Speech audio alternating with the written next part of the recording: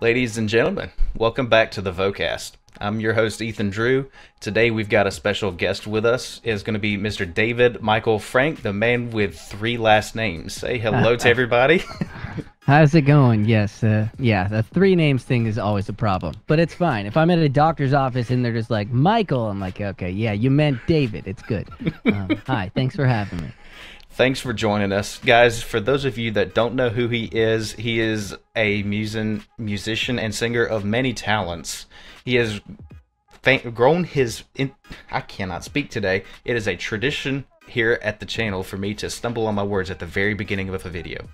It's all right. If you do not know who DMF is, you have to go check out his TikTok. He has gained a respectable following of 2.2 million followers. Does that sound right? Mm-hmm. And all right.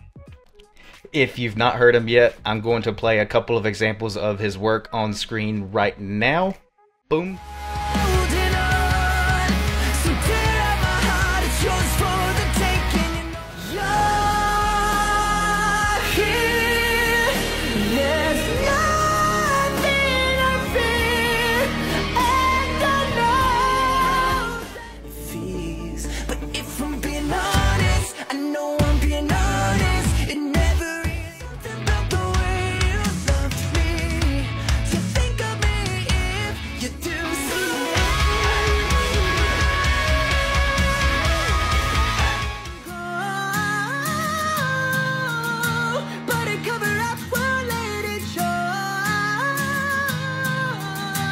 Ready?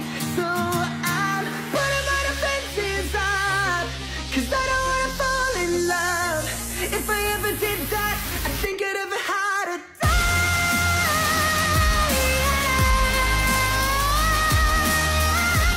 Yeah, so if you're not already familiar, you're about to be. He's a really cool individual. We're going to learn more about him today and his journey in music. So if you guys are enjoying the content, make sure you hit a like, drop a comment down below, even if it's just a smiley face. It helps with the algorithm, and it helps me be able to bring more singers' interviews to you here on the channel. Without further ado, guys, David, you ready to jump into this, man? I'm ready. Let's go. All right, so keeping it very light as the first question of the podcast, what is your favorite or preferred drink? Are we still talking in relation to vocal stuff here? You're just talking in general. Just in general. Just in general. Just in general.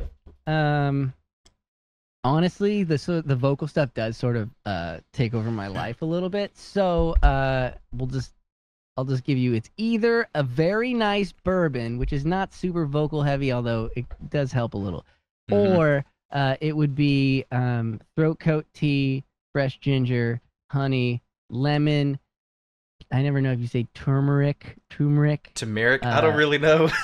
Turmeric. Let's see what else I throw in there. I got some CBD I'll usually throw in. God, there's so much that goes into my vocal tea, but I actually love it. And yeah. Have you noticed any particular healing factors or anything significant about the use of CBD oil in your vocal tea? Wow. Okay. So, gosh, I actually had some vocal problems a few years ago, and that was when my voice doctor told me that actually everything looks fine, but I still couldn't sing, and so then she had suggested CBD, THC products, and it's sort of the stress and what it can do to sort of muscles going on here. So from an anti-inflammatory perspective and also sort of like the de-stressing element of it, yeah, I do really like CBD. Okay, sweet. As a part of it, yeah. Man, though, that's finding success in vocal tea. I didn't know that would even work. That's pretty awesome to know. Yeah, I happen to have a bunch of extra CBD because you'll learn in this podcast, I am crazy. So I basically started a CBD company as well amongst all the other things I do, but I never launched it. So I have 8 different products with different beautiful designs. I don't have any on my desk right now. And so I've just been eating into my stash until it's the right time to launch this CBD company. So yeah, I have a ton of CBD. Yeah, that's awesome. And hey, if it's got medical benefit and it's benefiting you, then who would anyone be to question, right? Yeah, it's just that I like sat on the inventory for so long that now it's just ridiculous, but that's fine. There is a lot of inventory of CBD products, but I'm just eating all of them. Might um, as well, and I guess yeah. it works out best in your experience or in your situation. Yeah, I get to test it, you know? It's always so like expensive or whatever to normally test it. And, Hmm. yeah. Anyways, so No yes, doubt. my vocal drink would be my like super crazy tea. Yeah. I've never really gotten too heavy into the vocal teas, so I never really knew how beneficial they could actually be. Um the you know where you with the teas as far as tea goes, throat coat is just the best. But where Okay. you'll be really surprised and I should have pulled it for this podcast. Aha. Oh man. Oh man. Oh, I told you I'm crazy. I told you. I told you. Oh, I do have one of my CBDs here. I I tincture gonna like this. And isn't that cute? And Oh, it's that's straight cool. up my company and I like never launched it. All right, so you want to know something crazy about vocal stuff? Let's hear it. There's these products out there, Vocal Ease. There's a bunch of them. There's Entertainer's Secret. They do what a lot of the teas do, which is they have the good ingredients, and it's not hard to find what the good ingredients are. But these are it's going to be like honey, echinacea, ginger root, Okay. uh, osha root, licorice root, propolis. It's going to be these roots. And the thing is this spray bottle they sell at like Guitar Center online. It'll be like $30 for this little thing. Yeah. And it's just aloe vera juice with the tiniest bit of like the good stuff. And then they sell it for $30 and it's just sugar water. It tastes like sugar water. So one of the things that I did was I realized that they were scamming us. Mm-hmm. And I went and I invested in the actual propolis extract and literally every single one of the things. This is horseradish root. Here's What? slippery elm extract. And so then I go and I make my own. This is like my vocal drawer. I just got off tour, right? Yeah. I go and I make my own vocal extract that's way better than this sugar crap that they have. That's the pure stuff. And then I use my own spray bottles and spray it into my mouth and my face, and it saves me when I'm on tour and on stage. And the answer is, are the teas helpful? Yeah, but if you can find what's good in the tea and then just buy the extracts and make them for yourself, yeah. So yeah, Full like I said, I'm completely insane. I'm sorry. full on mad scientist, but what does it take to save a few extra bucks on something, right? Yeah, and it's like so much better of a product. Like it's night and day. Like when you try the sugar water versus mine, you like try mine, you'll be like, wow, like my voice feels good. It feels awesome. Mm-hmm. It's super helpful and a lot of anti-inflammatory stuff as well. Yeah. That's even better. That's awesome. Bit of a tangent, but that is really cool information. Yeah. Sorry, total tangent. If you've seen any of my podcasts in the past, you know that we get off on tangents on a regular basis. So it's no harm, no foul. All right, good. Well, I'm about to throw you for a whirl here because you got the guest of guests. Let's dive into our first official question that's probably gonna open up a can of worms. What or who got you into music? Okay, not bad, not bad. Easy question. My dad, music was really important to him, and he, just sort of grew up as like a hippie, and it could be classic rock, Eric Clapton, Led Zeppelin, whatever it was. Mm-hmm. And so I, somewhere in there, started to enjoy music and was going to shows with my parents, and it was the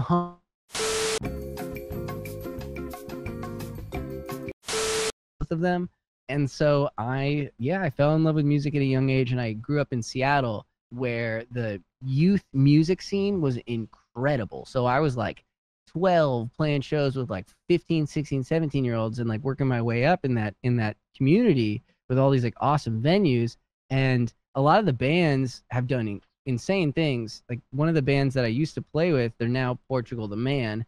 But so many bands were hugely successful and got record deals and fell off or whatever. And so, yeah, I fell in love with music through my dad sharing it with me. But then being in bands, I learned guitar, bass, and drums, and started recording on a 4-track cassette recorder. And then I had a 12-track CD burner thing, and we were like writing songs about the cute girls in the class, and like, yeah, all of the stuff from such a young age, and being in the Seattle scene growing up was just awesome. Did you have a specific instrument that you gravitated to the most? Guitar and drums. But guitar is my first instrument and my main instrument. Other than I guess you'd say vocals now.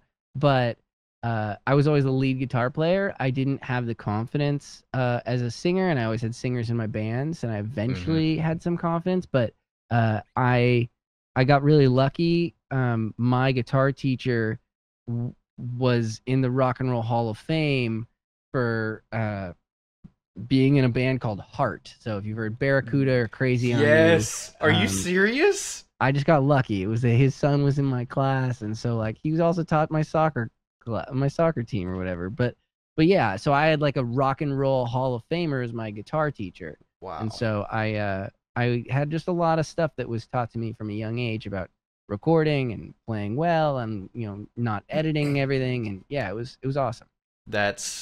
That's already something really cool to find out. You literally had Hart's guitar player who's in the Rock and Roll Hall of Fame. That is huge. And I imagine, when did you realize that was the case? Like, when did you realize, man, this dude is actually legendary? I mean, we all knew. I mean, we knew. My friend had like this rock star dad. And yeah, it was just, I mean, he wasn't in the band anymore. I think he was kicked out in the 80s, like mid 80s or whatever. Okay, but he did write Barracuda and Magic Man and Crazy on You and all of those mega hits. And so he would teach them to me. But yeah, we knew about it, and he would take us snowboarding and stuff, and it was just sort of luck, but it still instilled a lot into my music knowledge at a young age. That was helpful. Yeah, absolutely.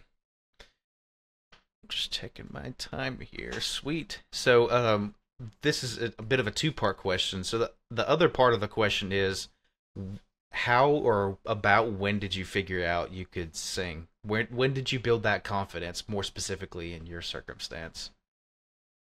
So if you go way back at the very beginning, I was, like I said, a child sort of playing guitar and backing someone up, and I started to learn to harmonize a little, but I was pretty weak, and the egos of sort of like my lead singer not wanting me to sing as much, whatever it was, which that sort of developed over time as well too. And then I think for my senior project in high school, I was like, I'm gonna learn all the instruments and I'm gonna record at a real studio. And so that was when I started studying voice. And I joined some like vocal thing. I started singing like some like standards, musical theater-y things, and just sort of got to learn a little bit of it. And I was in bands, and then when I went to college, I studied vocal performance as well as business. So gotcha. I was going to the music school, and I was also going to the business school. And music was everything I was always doing. I was in all my bands, and I just was singing to serve the song, and that was always the most important thing, was what is the song, and I'm a songwriter, and we're putting out this music, and I'm producing it, and the singing was nothing more than that.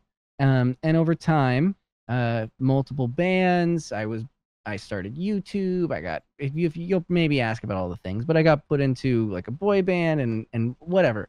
Eventually, it took a turn from treating singing as just the way to get the song out there to, well, COVID happened, and then TikTok. And I started posting, and I realized pretty quickly that the things that would do the best were the hardest vocal passages.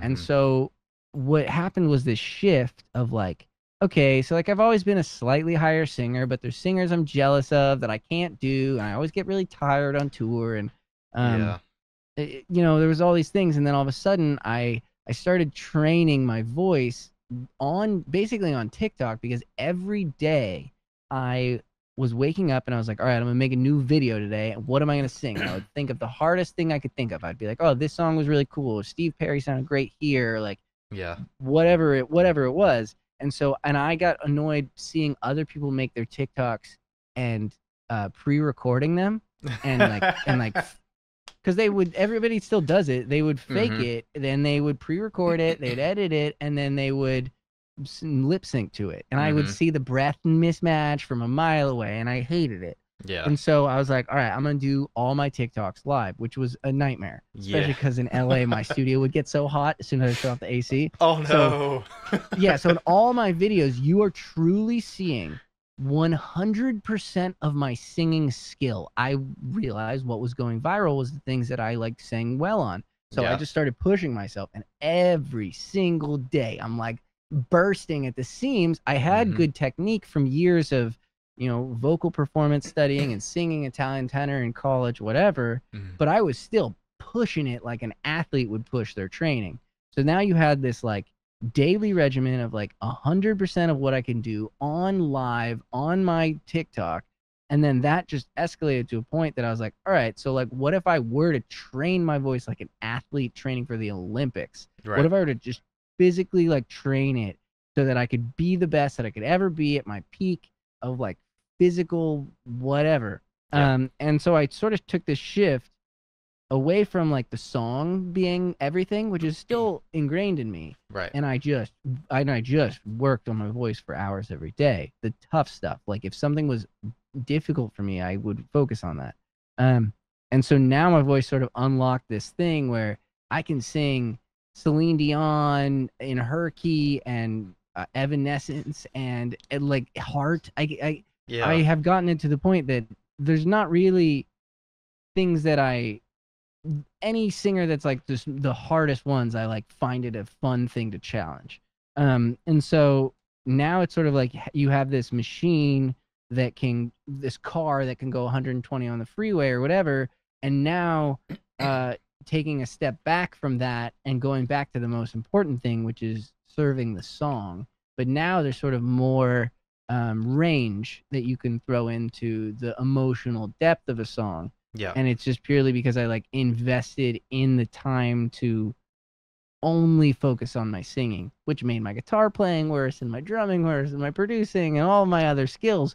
But for that like year or two, it was only just pedal to the metal on singing skill. Yeah, and I've noticed that too, and I did a small deep dive on his content, and I can confirm, as a singer myself and as a learning producer, his stuff is legit, without a doubt. So, thank you. For those that, like I said in the beginning, if you don't know who he is, go listen to his stuff. Impressive feats of singing and vocal range, all the stuffs. So, thank you. Now you've officially learned where it came from. Yeah, just I credit a lot of TikTok, and then there were other people that were sort of like inspiring me in my peer group that were people that were singing this incredible stuff. And so I was like, wow, like that's so cool. I want to do that. And there's like still things on my like list of, there's always things on my list of what to sing and what to learn how to sing. Yeah. Because it's not like you can just sing anything easily the first time. I'm like doing a show this week that's random that I was invited to do, like a Taylor Swift showcase. Yeah. And I'm singing Blank Space, and I like just didn't think anything of it. I was like, yeah, it's gonna be easy. It's so hard as a guy to sing Blank Space. She's up there the entire time, and I have to like really focus like on my technique to like be able to pop between falsetto, full voice, and like everything that makes it hard to sing as a guy singing in her register. Right. And I mean, I'm also not coming at it from this place of like sort of like egotistical cockiness or anything. Like I am my own worst enemy as far as my own like insecurities. I like can't listen to my voice when I hear it back. Like yeah, me too. It's you're not alone. Like yeah, any confidence that came out of me saying like I can do things that are sweet, like I do know I can do things that are sweet, but that doesn't still mean I can nail it, and that doesn't mean that I'm like some cocky, confident guy. I'm my worst Simon Cowell to myself all the time. Yep. That has done me well to this point, but yeah, it's fun to be hard on yourself. It makes you better, but it's hard. The never-ending pursuit of perfection, despite knowing we'll never quite fully get there, right? Yeah, yeah, no, I'm starting to try to come to terms with the fact that we might not ever fully get there. Um, but that's No, all right. but that's I guess that is a benefit of being hard on yourself in a way is that you never truly satisfied with the way you sound because I guess it's a bit of a double-edged sword, right? Yeah, yeah, no, it's tough. And then even beyond that, the instrument is you. And so that creates this like if someone's judging your singing, they're actually sort of judging you, which is where all that insecurity comes from as a Mm-hmm. child when you're like too scared to sing in front of someone. But when you really understand it, it's that you're the thing resonating. And Right. honestly, if you're stressed and you're not allowing yourself to resonate like somebody barely hitting a drum or like lightly strumming a guitar, it's this cycle of like you're stressed, but then you don't sing well because you can't resonate. And then you get judged, but they're not just judging your singing, they're actually judging you because it's your heart and it's your emotions and it's your real thing. But you Right. can't get there because you're stressed, and it's this horrible cycle. So you sort of have to get over it, which is why I said singing tea and a little bit of nice bourbon. So some external forces can make a Yeah, difference sometimes, right? it's true. It's true. Just a little. On to our next question on our list. Who were some of the more influential figures both in your life as well as your musical career? Cool. Um, You know, that's a tough question. I touched on it earlier. I think my peers, the people that I see out there doing great things on socials and their own music, I think that is sort of my biggest inspiration. Um, and it's from a celebration of other people having success with their dreams and where they want to be and what they're pursuing. So I really get inspired by that. And I see a lot of like weird jealousies out in the industry too. And so I try to also like not have that. And of course it's easy to compare yourself. Sure. But I truly do come from a place of just so excited when I see the success.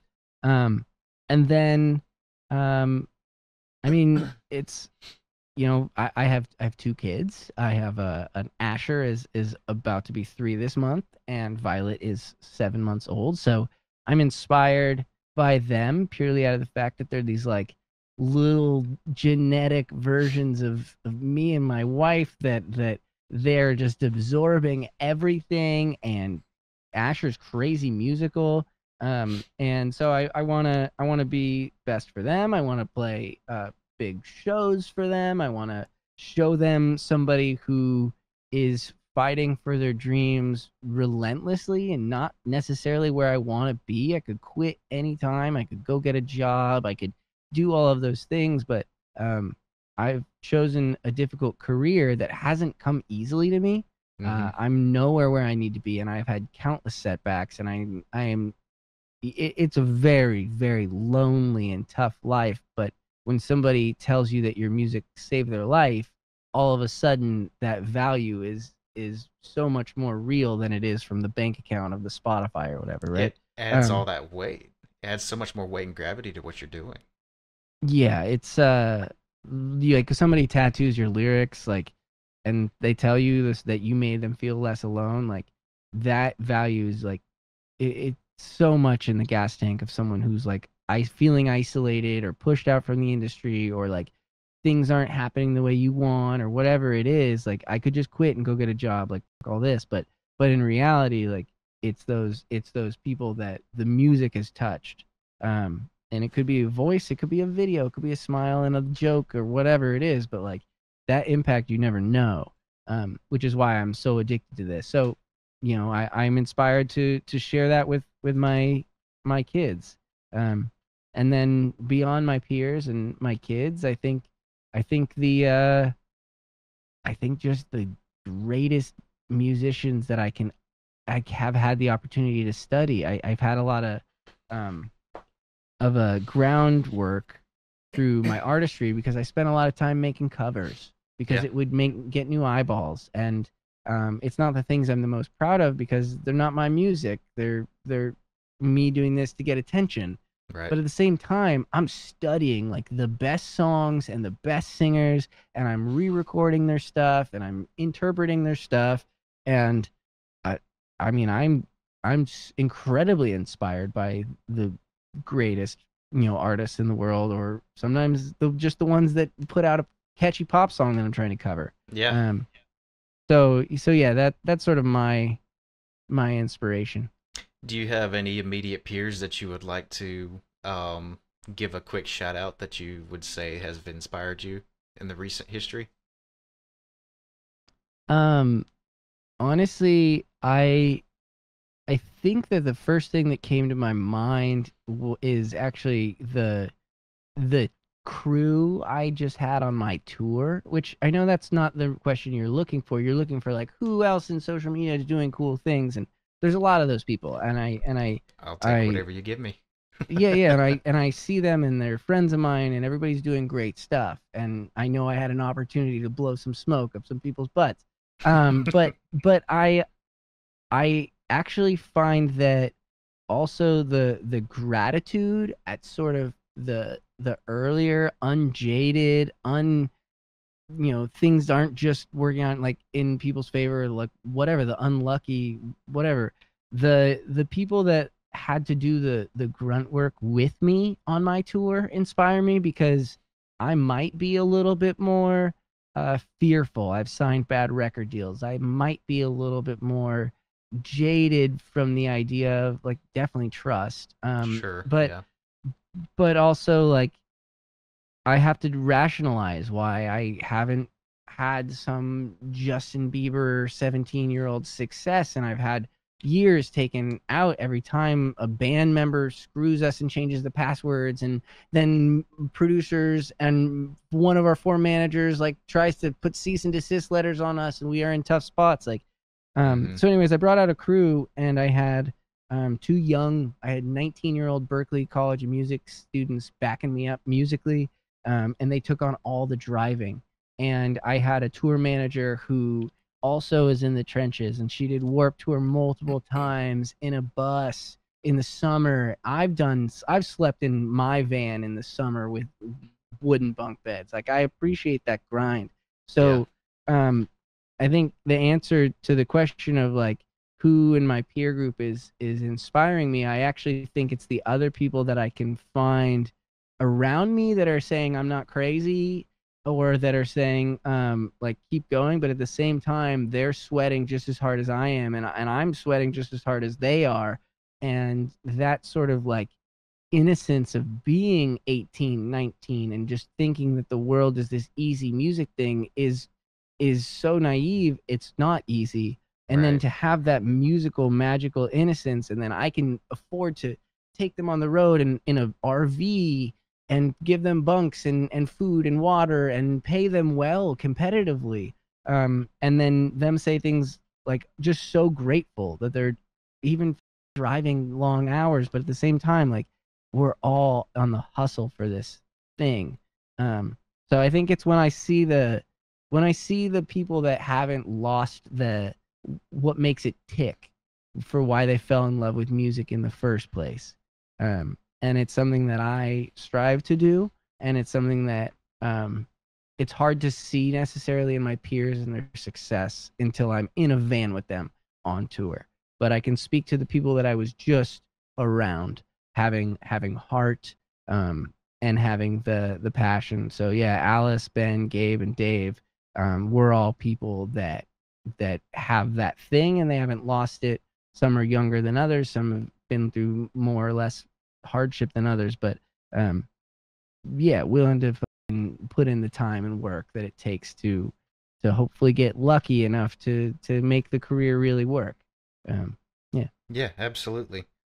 And at the end of the day, the question is who inspires you. It doesn't really matter at the end of the day who, but if you see the people around you putting in that drive and heart, it's inspiring in itself to see them making happen what you stand for and them standing for it with you. It's incredible, Yeah. without a Yeah, doubt. it's cool to be inspired by the people around you. I think that's it's special. For sure. And I do have a follow-up question to that one. Um, what is something that one of these influential figures has said to you that stuck with you? Oh man. The when I was before music, I wanted to be a professional basketball player. Hmm. Granted, I was a child, right? And I'm also not very tall, so it just didn't go anywhere. I had good ball handling skills, and like I would like a good shot, and I'd get the assist. But eventually, everybody else grew, and it didn't matter how fast I was, I couldn't get around them. Um, but like it's sort of like the Rock and Roll Hall of Fame guitar teacher. I had like the Seattle Supersonics like scouting coach that like went to my mom's gym or whatever, and they like went out to dinner with him. Hmm. And yeah, I think sort of the quote was just sort of like you gotta let the boy live his dream. And I don't know, they've always quoted that. Granted, I think they did try to meddle a little on my dreams, but that's fine. And they still do. But I have sort of always lived with that sort of like the dreamer element of um pursuing that. And like I said, I could have quit, and I still could quit at any point in time, but um yeah, you don't know what the pathway it's going to be, but if you can sort of stay true to that. So yeah, you gotta let the boy live his dream. Let the boy live his dream. Yeah. And those of you that are dreamers, you end up getting the most done, it seems. Yeah. Yeah, hopefully. Sometimes I think I'm just spinning my wheels, but I'm uh no, I am really fortunate and passionate about what I do. And I do recognize that there are people that absolutely hate their jobs. And while Hmm. my job is truly 24 hours, and if I come upstairs and I talk about music with my wife, she's like, can you leave the work at some point in time? I'm like, but it's not work, it's music. I love the music. If I Right. had millions of dollars, I would still be doing the same thing. But I am at a place that I can sort of make my own hours, and I can do what I want. Uh, but at any point in time, it can sort of all fall apart and all go away from you. So Right. it is also this anxiety that you have to maintain the relevance and be consistent. I know I've been inconsistent for the last year and a half, because I'm working on like a crazy double album. But uh, it's all in the game and in the pursuit, short term, long term, and what do I want to do? What do I want to be? And the short term covers or whatever are fun, but if I'm gonna need to put in the time to make something that's really really special, um, it does take me away from making all the viral videos all the time. We'll get back to Yeah. it. Yeah, For sure. yeah, And it's a big project too, right? So yeah. I have 25 songs that are about to be done. 25. And how long did it take you to get through this? I started in January of last year, so yeah. But Okay. in that time, we also had another baby, and I've planned to completely. If you think my vocal spray is crazy, it's nothing compared to the tours that I just did. The tours are not normal at all. No one's ever done anything like it, and I've done two of them as well as this uh, 25 song double album. That's like, I see the light at the end of the tunnel. So So yeah. I've heard you call it the Devil album. Is there any particular like assigned reason why you call it that? Well, I just think like I've been calling it the album, but the problem is an album's like sort of 10-ish songs, and I have Okay, yeah. 25, and I couldn't whittle it down anymore, and I know I started writing one the other day, so it might be a month more, and I also recognize where we are from a marketing standpoint. Yeah. Um, I mean, this whole thing from the tour I just did to what I intend to do with the release strategy, I think people aren't thinking this way. So that's why I have so much like preparation. I'm like in the background just like doing this for a long time, just getting ready to swing. Um, Yeah. but yeah, I'm excited. It It probably will come out in batches of albums, yes, but not originally. it does definitely seem like a daunting or big task, if you will, to release a 25 song album, so to speak, or I guess you could say maybe even a mega album if we were to venture into that vocabulary. But that's Imagine. especially just imagine. Take one song. Take one song, and you're gonna write it. That could be a few hours, or it could be something that you wrestle with for weeks. It could be something that keeps you up at night, right? Yep. So let's just throw a day or two or whatever, a few days into writing this song. But I play every instrument.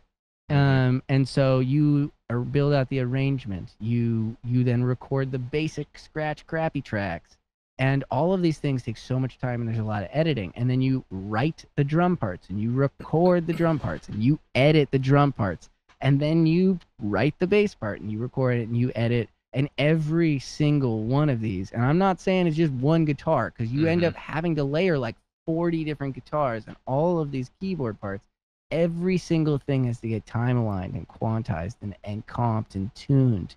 Every note, every time a drummer hand goes up and down, that is another click on the 16 microphones that goes. So for every one of those songs, you're truly looking at 150 hours, 200 hours, maybe more, times 27, 25, plus all of the other things that have been going on in my life. And yeah, you have a project that is insane to totally understand. This is why bands take years to do albums, and it's easier if you were outsourcing it to a bunch of different people and producers. But if I'm the only person for the most part that's like touching it, that's a lot. Yeah, it is. And when you start outsourcing things at that kind of scale, you start talking some pretty big bucks. Yeah, and I do. And I'm already far over budget because, yeah, you send something to someone that's a better keyboard player and say, hey, put whatever you want. I trust you. I don't know what else it needs. I think I've done pretty good, but what do you got? And when you give people freedom, they come up with the coolest stuff. I know. And then they send you like an invoice for whatever, $300, $400, and you're like, sweet, that's awesome. But you start doing that multiple times on multiple songs, and then you get to like mastering. I paid for mastering from the #1 guy in the industry, Ted Jensen. He's done everything from Green Day, American Idiot, to like any of the new Taylor Swift versions. He's the #1 person that you can get, and he doesn't even work with everyone. And I hit him up, and he agreed to work with me, and then I paid his fee on one song, and I had already had that song be mastered by other people, but I heard the master, and I was like, oh no, I have to pay this fee on every one of the 25 songs, because it's insane what it does to the tonality of the song. He can make things louder and brighter and clearer and bassier than everyone else. I don't know why. He's cheating. I don't know what it is. But then now I have to hire the best mastering engineer in the world, and I don't have a major record label budget. Yeah, right. He's so good, though. I have to. So yeah, it's a lot of work, and it's something I will be very, very proud of whenever I can release it. But I'm not going to put it out as one big thing and sort of ruin the marketing behind it. I gotta play 2024 with it. Oh, absolutely. And it now makes sense why you've assigned that label to the whole project. Yeah, I might even call it a triple eventually, because like it's just gonna be. I'm gonna play. I'm happy to share marketing, but it's gonna be singles for a minute, based on what I can get to go on fire. But I'm not gonna be teasing anything until it's all done. Yeah, for sure. So as is the way of marketing in the music industry, it's a tough one. For sure. Tough one. So, going to revisiting instruments for a minute. So you mentioned guitar, drums, bass. Are there any other noteworthy instruments that you play? Yeah, I mean, I play keys. Yes. I hurt my piano skills because I'm a producer, and I did something that I would suggest no one ever do. Was that I learned as a producer that you could just transpose everything into C, and then your keyboard can play an E by pressing +4. So I'm really good in C now.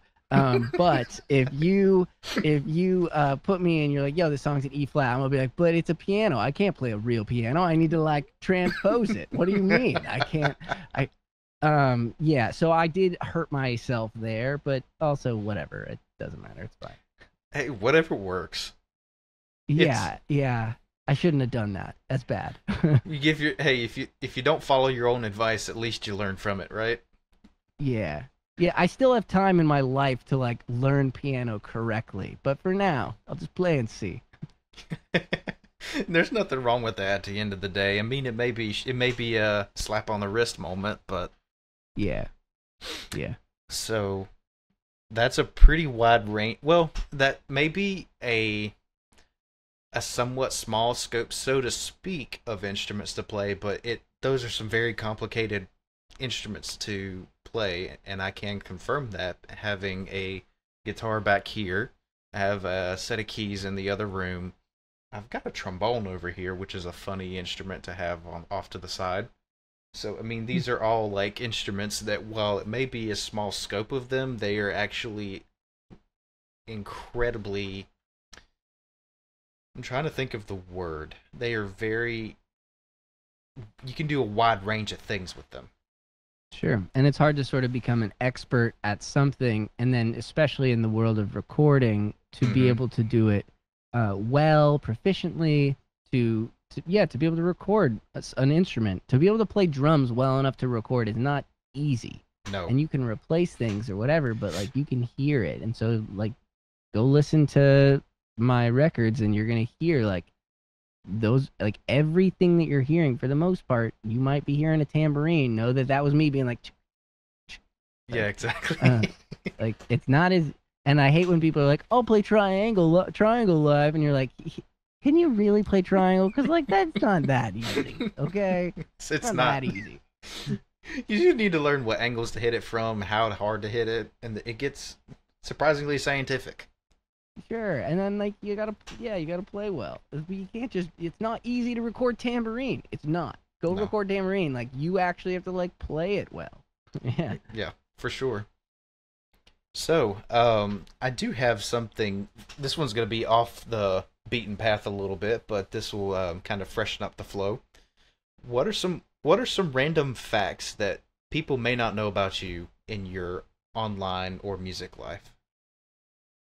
Random facts that people might not know about me. Now, I've had my fair share of interviews in my time. There's not much that I haven't like shared. I feel like I'm an open book. And if you see me online, I look like a golden retriever of just like happiness and silliness. But I've definitely shared this story, but this is good. I don't know how controversial it's not even controversial. Anyways, when you're a touring musician, I get a lot of questions that are like, "Hey, do you have any tattoos?" And the answer to that is always, "Well, no, I don't, but I do have a branding on my butt of my school notebook." It was a summer school thing, and we got drunk, and it was my birthday, and I threw the notebook into the fire, and there was like a spiral coil that was just staring us in the face, and I don't really handle getting like dared to do anything like very well, so I was dared to do that, and I'm not gonna be a pussy about it. So yeah, I pulled my pants down, and this little girl, she wanted to be the one, and she was also the most weirdly religious too, which is like interesting. She's like, "I'm gonna brand his ass." We're like, "Whoa there, okay, are you okay, Caitlin?" She's like, "It's mine." I'm like, "Okay, all right, that's fine, you can do it." And little blonde girl, and she did it. She branded my butt, so I've got this like stupid curly Q of like my spiral notebook, and if you ask me which side of my butt it's on, I couldn't tell you. You know, you're plugging a USB at 50-50 chance, like it's this side or this side. I don't know. 50-50. It might be this one. I'm not really sure. But the funny thing about it was, I was around that fire pit with a bunch of my friends, and it was my birthday.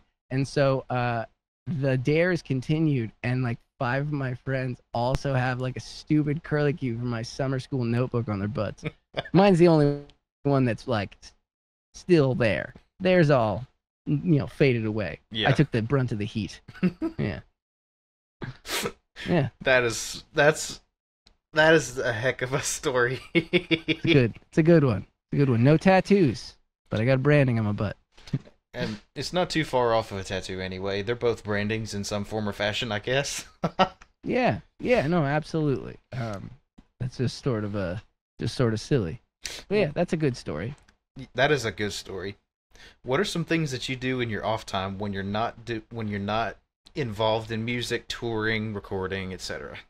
What does that even mean? It's no, a good question. Yeah, no, I am so obsessed with music, but yeah, I don't do anything else. No, well now I'm a dad, and so that is a thing. Hanging out with them. It's not. It sort of sucks being a dad. It sounds like a horrible sentence. It sucks being a dad when the kids are very young, and I'm not going to say, women have their own, it's way harder. They do birth, and it's a lot, okay? That's fine. I'm just going to speak as a dad for a second. Yeah. We don't get as much oxytocin bonding at the young ages. We're not, breastfeeding. So it's harder to connect with the little version of us that, mom is so bonded to from, a evolutionary breastfeeding, just so bonded. Right. And so as they get older, then the personalities come out, and then now you don't get their little hand that's like, who are you? And they flip you off. You're like, go away, I want mom. You're like, I mean, that's not what she says. She can't say words, but it feels like the little finger. Yeah, then you sort of hit this age where they realize, oh, dad? Oh, nice to meet you, Dad. You're like, I've been here for the last year and a half. What the hell? Then it just gets better. And then they're funny and they do cool shit. So it's really awesome having Asher, really just sort of get it and learn so much. Violet still doesn't know my name, of course, but it's fine. We're getting there. And so, yeah, being a dad. But then the other thing that I love as much as music, which sucks because I moved to Nashville, is snowboarding. It sounds stupid that it's snowboarding, but I started skiing at 2 years old, and that's the way my family bonds. And then in high school and junior high, I went to 2 different ski buses on Wednesday and Saturday. And then in college, I taught snowboarding outside on the weekends. And then I moved to LA, and LA was sweet because you could still go snowboarding, and Big Bear is so awesome. And then I now moved to Nashville, and it's the worst. I can't snowboard. There's no snow around here. I have to, no choice, but I'm going to have to fly somewhere. But I got young kids, and so I have to be home as much as I can be. And so all I really can do is just raise Asher so that he is going to be my friend, that as soon as he's old enough, I can be like, all right, cool, we're going to Whistler. I'm taking Asher to Whistler. I will see you later. We're good. Yeah, the whole snowboarding thing does suck that I can't do that here. I will add something to that. One state over in North Carolina where I'm from, if I recall correctly, there is a place to snowboard here. I just don't recall exactly where it is, so I will have to research that and get back to you. There are some things. I'm familiar. I've only done West Virginia and Pennsylvania. Okay. But they're hills. They're totally hills. It doesn't count as a mountain. Yeah. And that's okay. I can still deal with it. But it's just hard to be able to get the time and go away. And I don't really have any friends here that snowboard. And yeah, I could go to North Carolina, but even then, it'll be a tiny hill, and I'll have to either bring the whole family. True, yeah. But I can get Asher old enough. He'll be good. He's snowboarded a little bit every year, a little bit. I'm sure. So, yeah. Yeah, I figured that the any snowboarding or skiing that's over here is probably tiny compared to what you're used to.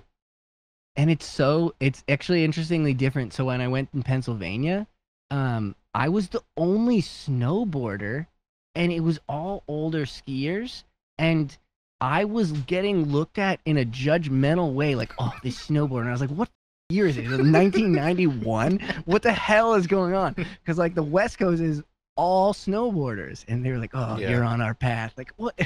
What is going on? Yeah, it was weird. Yeah, for sure.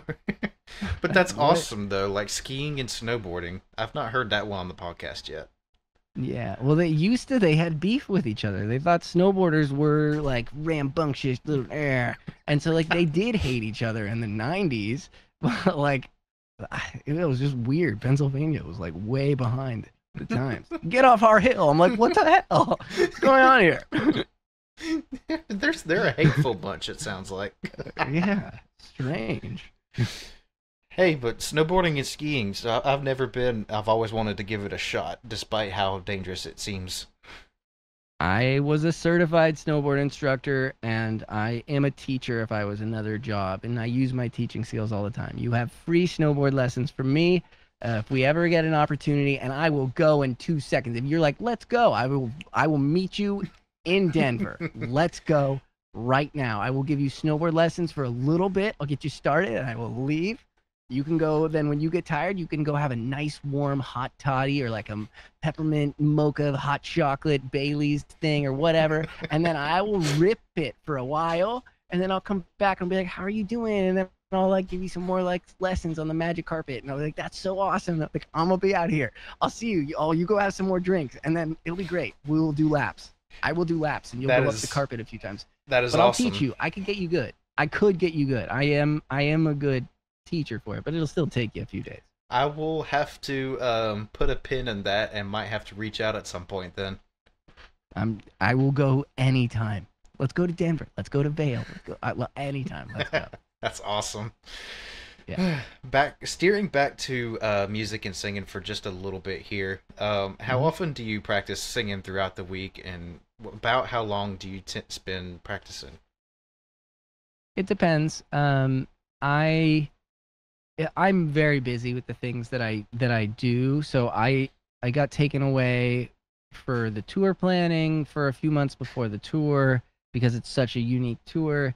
I also have a lot of allergies, and I have a toddler, and he just gets me sick, and it's this horrible cycle of like I'm like trying to stay away from him. He's got like a booger. I'm like, oh no, we're screwed. and then he'll start to get better, and then I'll get sick, and then it's just over and over again. It happens for months every year. Yeah. And I just got home from tour, and like I had not been able to really sing before tour for a few months because I was dealing with getting sick from him. And then I got home and I was sick immediately. And I literally just started singing again like 2 or 3 days ago. And I'm still like sick, but it does help me, I feel like, push it through. But yeah, it's just sort of when I can get through the sickness stuff because of the toddler. But on a perfect, like on like maybe like a regular world, I try to build it into my daily routine as far as like working out and starting to warm up my voice. I sing a ton through little straws. Oh, yes. Yeah, I probably take it to like extremes. Like I'm like, they're like, whoa, okay, like you shouldn't be doing that with your straw. I'm serious though. That's the secret. That's OVTs, man.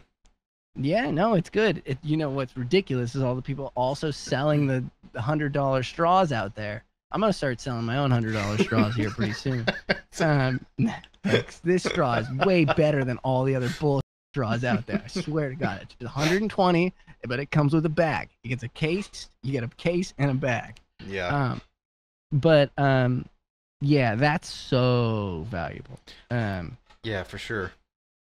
Yeah, I'm happy to keep talking singing stuff. I'm like such a nerd about vocal like speech pathology. I have videos and pictures on my phone of my vocal cords back to 2011. I have the best voice doctor in the world. I'm gonna give her a shout out. Reena Gupta, voice doctor. Is it just the voice doctor on Instagram or voice doctor L? Everyone from Halsey to Shawn Mendes to Alec Benjamin. Yeah, she's the best. But I know my vocal stuff pretty deeply, which is cool. That is agreed.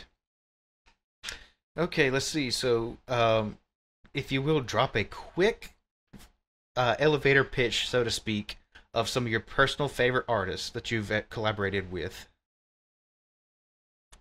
collaborated with. If there's any that come to mind. Sure.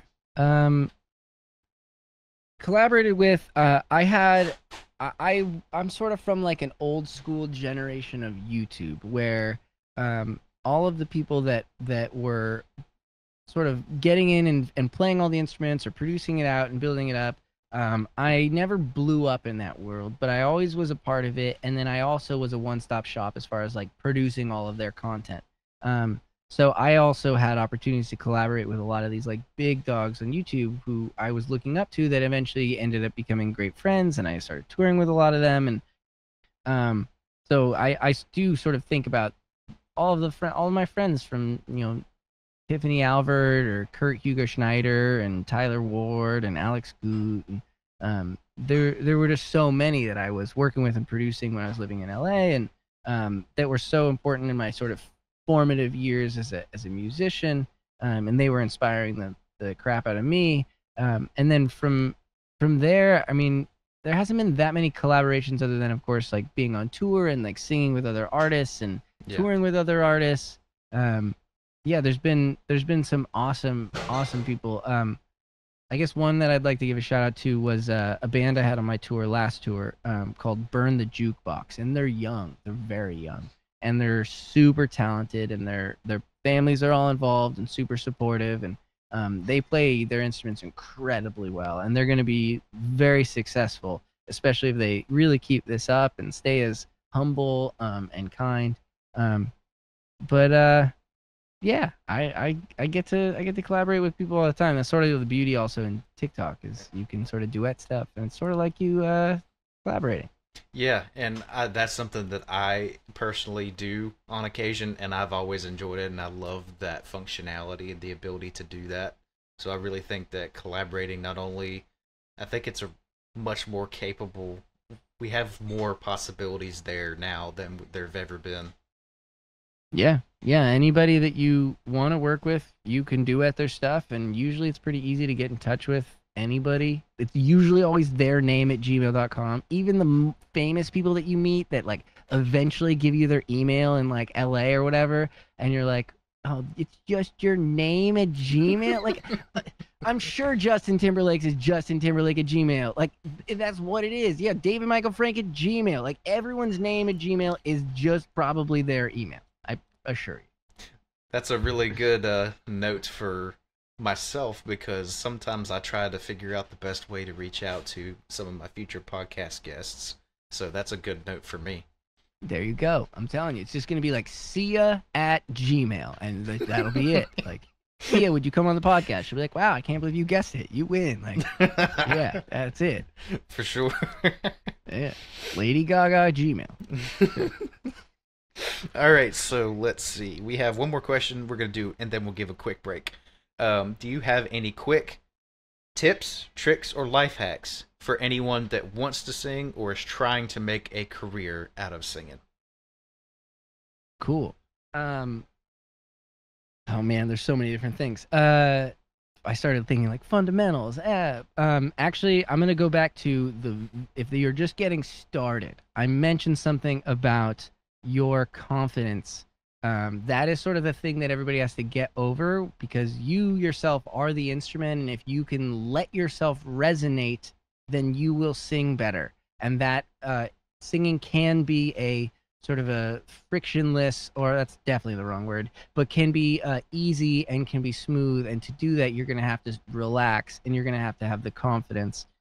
Even if you're making that confidence up, even if you suck, you have to just know that you are going to throw that note out there no matter what, because if you don't, it's not coming out. It will not happen. Right. And eventually that confidence is what when you know you can hit the note, you're going to throw it out there. But if you can just start throwing it out there, even when you totally suck, then you've at least figured out the hardest part, which is the confidence. Yeah, I can guarantee you that is one of the harder parts, and especially with I guess what you could say, I guess they've assigned a name to it, imposter syndrome. Sure, yeah. But yeah, can confirm if you can get past that. I get great vocalists in my studio, and then I'll be coaching them on what to do or a part or whatever, and then I'll be like, sing this thing, and then they'll be like, I can't hit that. I'll be like, yeah, you can hit that. And I promise you, I will get singers doing their highest notes. Again, I was a teacher, so I like it's a little manipulative in the ways in which I can like trick someone to do the thing. But I know that they can do the thing, and it's just a confidence thing. That's all it is. Yeah, I have found that out in my ventures for sure. All right, so very quick divider break here in questions from me to you. So what this little period of time is for a point in the podcast for you to plug any merch, talk about what's going on in your life, and just kind of let us know what you got going on. So you have the floor for the next couple minutes to kind of let us in on that. All right. Well, I'll take this time.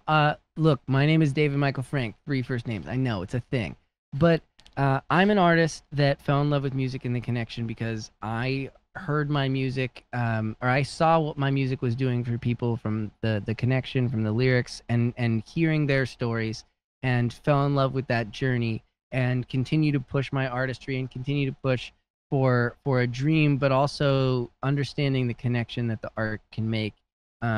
And every single person that's watching and listening mattering rather than big views numbers. You might see I might have feel something, feel a little bit less alone or connected to some form of art. And that sort of actually makes this more about you and I instead of someone putting out music or art to a mass. And that, if you're interested in learning more about me, I'm a real person. I might look like a golden retriever online, but I'm a real person. I live in Nashville, and I'm chasing the dream just like you are, and I have tough things in my life just like you do.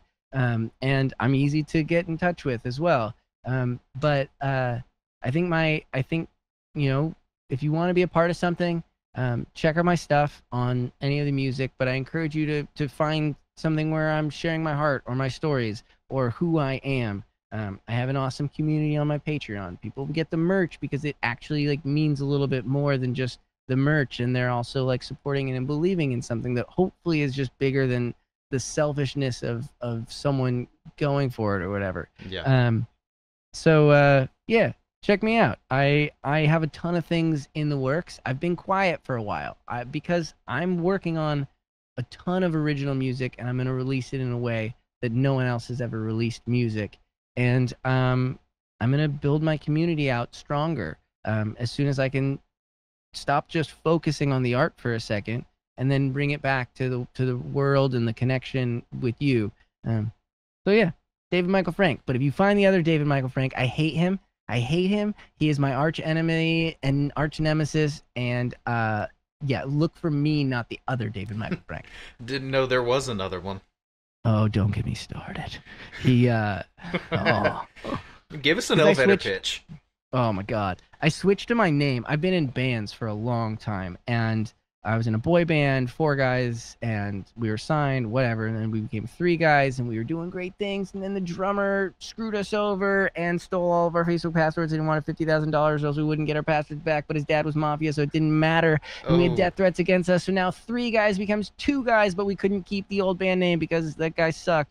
And so now 2 guys were going to take over the world, but then my guitar player fell in love with a Norwegian model. This is what happened in Panic at the Disco. And now Jose needed to move to Norway to be with her. They broke up. But that's what happens to every band. So now I was the last remaining member of this band name.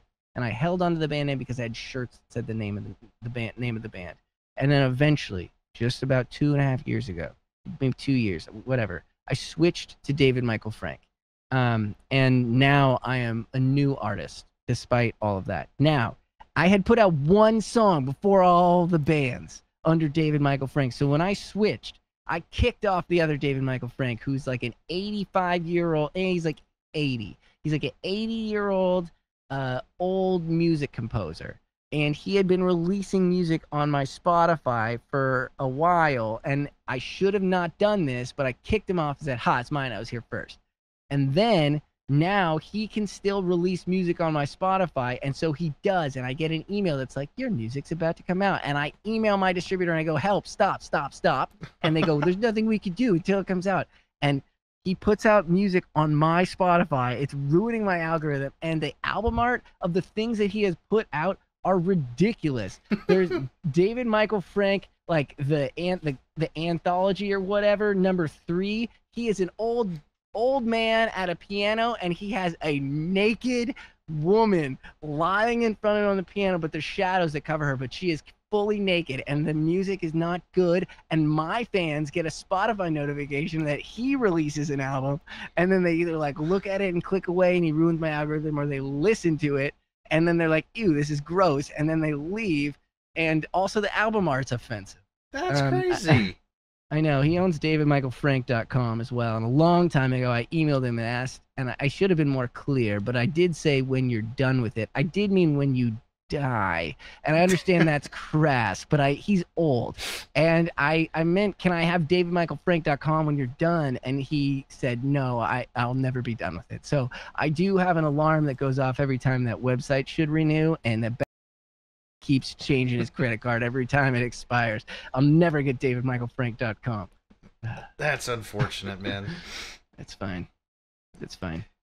Not salty about it at all, but it's okay, right?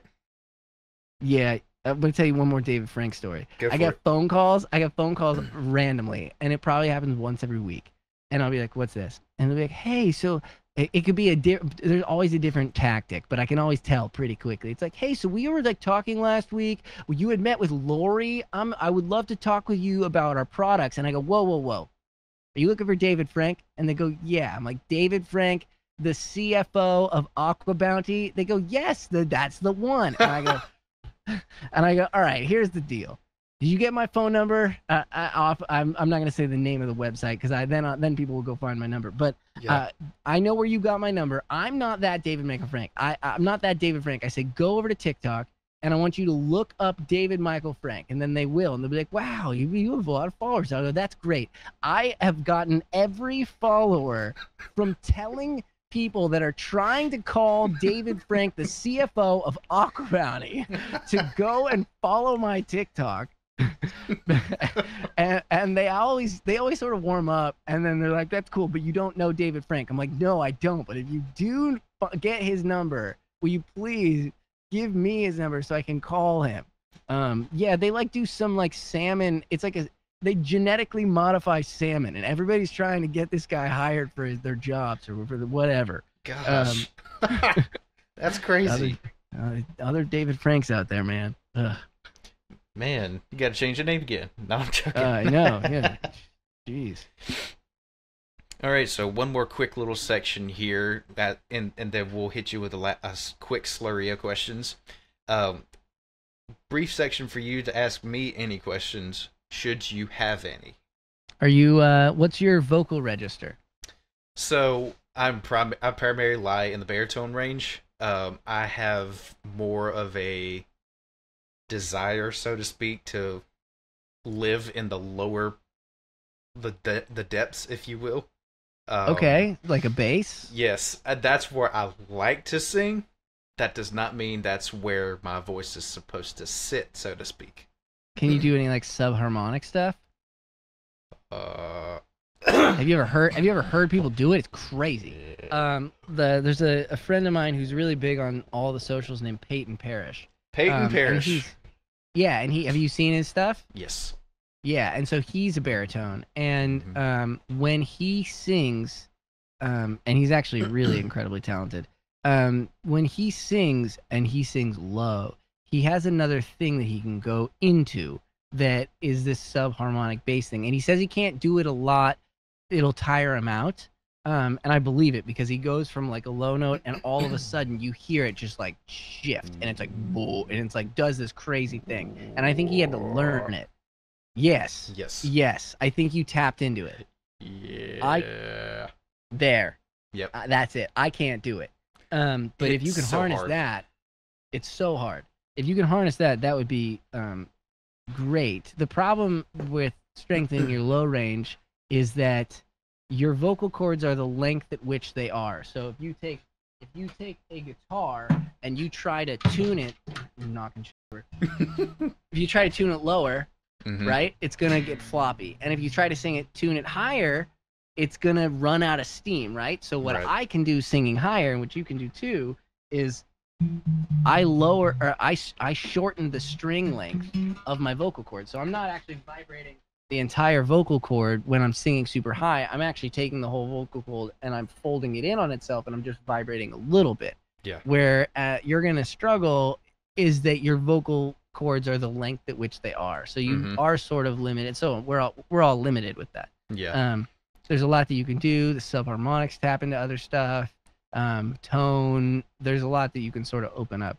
You can start diving into other techniques too as well, like something you can dive into inhalation bass, you can do chest fry bass, you can get all kinds of crazy. Yeah. I know There's a lot. How familiar are you with Bobby Waters? Good friend. And he awesome. Comes out to my show. I actually had him on his very first show was at my last tour. Okay. And yeah, he's awesome, and yeah, his voice is wild. Yes. Totally wild. He is one of the individuals that I have recently come to be good acquaintances with, that I probably don't know that many people who are better at subharmonics than him. He's very, very good at it.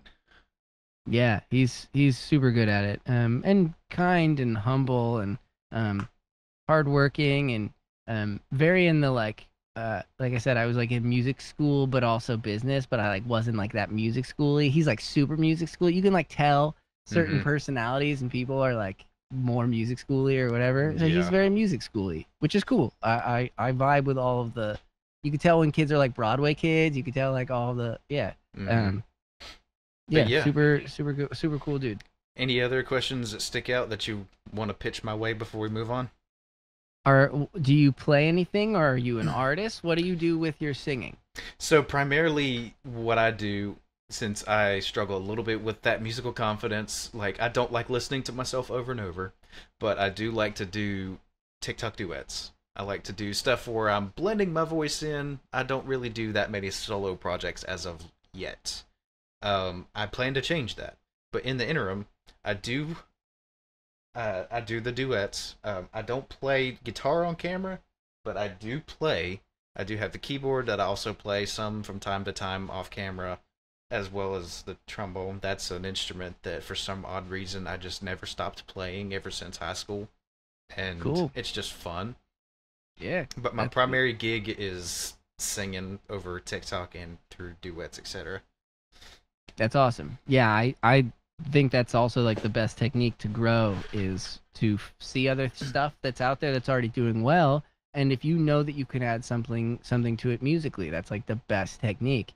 And so I'll favorite stuff all the time of like Haley Williams is going viral all the time right now. And so I'm like, I should duet this. I just haven't had time, but yeah, that's awesome. Good for you. Yeah, I'm excited to. I apologize that I haven't checked everything out, but I'm really excited to check out. No, I'm really excited. I'm gonna follow you on all the things, and I'm really excited to check you out. Shoot yourself I'm on your podcast. Give me all of your socials and what's going on, huh? Okay, might as well.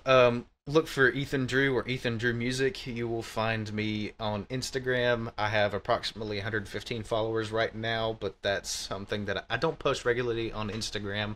So that's one of those things where I just need to get better at it. TikTok has been pretty sporadic here lately as well, but I am working on finding more content to do duets with. I also failed to mention that I do also like to beatbox and EQ beatbox. For some reason, that's just I didn't think that I would hold any water there, so to speak. I didn't think I was going to be that good at it, but I have had a lot of compliments lately, and I'm like, okay, maybe I should explore this a little more. Yeah, I mean that's awesome. I mean, I think definitely keep that up. I mean, it's sort of like a very niche skill, but man, if you could find a way to bring that in, plus also you can sing low, so then you can do like the bass stuff while you're doing it. There's a lot there. Yeah, and I tend to really enjoy a cappella music, so that's part of the reason where that's part of the place where I get the desire to beatbox from. So I guess But yeah, that's pretty much all of my stuff in short. TikTok, I have 2,033 followers. Just so that way it's an identifier to help you find me. 2034. 2034, my man. I appreciate you. Yeah, that's right. That's right. That's cool. I used to do all of a ton of the production for Peter Hollins. Do you know him? Yes, very familiar with him. He is a legend.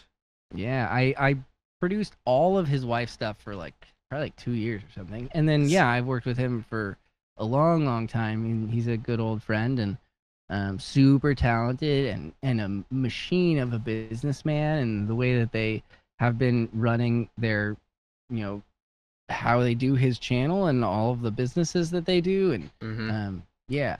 That one is one that I've always dreamed of having on the podcast. So I will one day have him make an appearance. I don't know when, but hopefully. Well, you can clip this and you can say, hi, Peter. You should definitely be on the podcast. But no, it's been honestly awesome talking with you about vocals, and it's cool that you care so much about it. And yeah, Peter's great and an inspiration to so many people like yourself. Mm-hmm. And now you mentioned you're building in beatboxing or whatever it is, and I think that there's sort of this freedom with learning all these parts of the voice, and someone like Peter, who's just been doing it for so long, sort of opened that up to so many people, I feel like. Absolutely. So yeah, you will have Peter on your podcast, whether it just happens naturally or I say, hey, Peter, podcast, Ethan Drew. I'm working with, I've been conversing with a certain bass singer who won't be named, but it will be obvious who it is, from a certain a cappella country group, Home Free. Nice. I'm trying to work with him on getting him on, and I've got a couple of other people I'm trying to get. So more cool stuff coming down the road soon. Yeah, just keep it up. I mean, you just have to be persistent, and then you have to, just keep it up. It's been an honor. I'm grateful that you had me on. It's also really cool to be able to talk about the vocal stuff, because when you take it seriously, it feels like this weird nerdy thing that not everyone really understands, and it's difficult, and it's sensitive. It's a very, very sensitive instrument, and so we have to care about it very differently than a guitar player on tour that can go out and party and talk in a loud club. Like, it just takes a different sensitivity, and especially when you try to improve and get better with it. So yeah, I think it's a great podcast idea, and yeah, I appreciate it. We are running a little bit over on time, so I do have one more, or I'm going to skip a couple of these questions that I'd normally ask just for the sake of time, but you're not missing a whole lot. But we are going to finish off with the bang. If you could steal a fellow singer's voice, or any singer's voice throughout time, alive or passed on, who would it be and why? Man, that's tough. There's a lot of people. I think I'd go. It's tough because I have to put years on it. Steve Perry at his prime is really incredible, and it's really hard to a tenor has a certain age range that they're best. I do believe it's 35 to 55. And so if you think about like an Olympic athlete, or you could think about Mike Tyson fighting Logan or Jake Paul, like there's all of these things about sort of like your like athletic peak. And if you think about vocals like that, and the stuff that Steve Perry could do and was doing is so incredible and was so incredible. Like there's those live recordings, and I sing with them every day, and so I study all these extra things. I'm like, he threw that in as like a random melody change. Like I've learned it because I sing with it every day, but like really like, and it's so hard and it's so talented, and his tone was so good, and there's no auto-tune at the time. I think I would go with that. it's a tough choice, of course, but That was a really good choice to that question, though, because I haven't had it on the podcast yet, but two, Steve Perry's just a legendary tenor singer in general. yeah. And I think it's also sort of important to think about sort of that peak, because that's something that we notice with athletes, right? You're like, oh, Michael Jordan's the best basketball player of all time, but like Michael Jordan, this is like you have to compare it. Mm-hmm. And that also brings in sort of how people are like, oh, Robert Plant, why aren't you getting back together for Led Zeppelin? And like, I think he knows, like, you can tune it down and you can do whatever, but he can't do what he could do, and so he doesn't want to put himself out like that. Yeah. Because just purely you are at your athletic peak when you do the thing that's captured and recorded and put out forever. Mm-hmm. Yeah, you hear people talk a lot of shit about like older people not being able to sing how they used to be, and to do what we do, it's actually very, very hard on a vocalist and an athlete, and if you don't use it, you lose it. Yeah, people got to be nicer to the older singers that sound bad from time to time, okay? And any singer sounding bad. Come on, we all have bad days. I have bad days all the time. So do I. Like, it's Oh my God. completely normal. Yeah, and like we're always held to this crazy standard, and I'm like sleeping in an RV on tour, and like the window next to my head it has no insulation, and so I'm in like 5-degree weather because we're in the winter in an RV, but the back room's got the heater in the other room, and they're all in a furnace, and like I have to sing the next day. Like it's so sensitive. Yeah. For singers, it really is. It is. Guys, we are here at the end of the podcast. David, thank you so much for chilling out with us today. I very much appreciate this opportunity. Thank you for allowing us to learn more about you. And just No problem. thank you for appearing. It's been a fantastic time. Ladies and gentlemen, this has been Ethan Drew and the Vocast. Make sure you go check him out if you're not familiar with him and his music. We'll have all of his stuff linked in the description below.